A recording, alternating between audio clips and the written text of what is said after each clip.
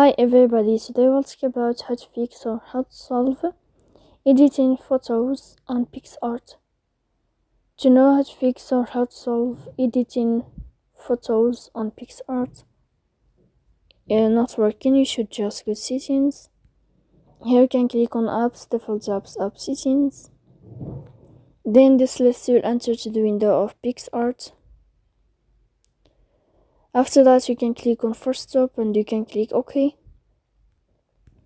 Here we'll enter to the window of storage. Then you can click clear cache. Don't click clear data because that can cause you errors or can delete your account. In the end, you can turn off your phone and you can wait a moment to turn on your phone again. So please don't forget to support us by like and subscribe.